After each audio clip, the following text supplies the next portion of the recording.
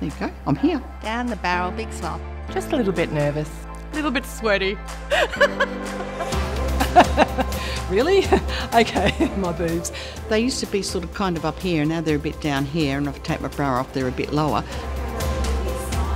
It's very personal when you go and do mammogram. Well, it is embarrassing to take your bra off. I had this weirdness about my boobs. Oh my God, they're so big, and I'm sure they're not the same size and they don't look alike. There are only women there. They do this, all day, every day, the radiographer.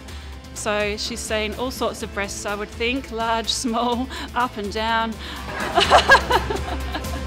The ladies there made me so comfortable, so it was all women. When you have a mammogram, you feel safe. It's very private. There is dignity there. My name is Gail.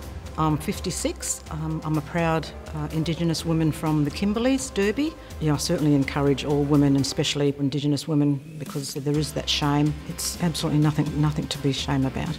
I would say that the discomfort and the inconvenience is worth it. Just make a booking and go.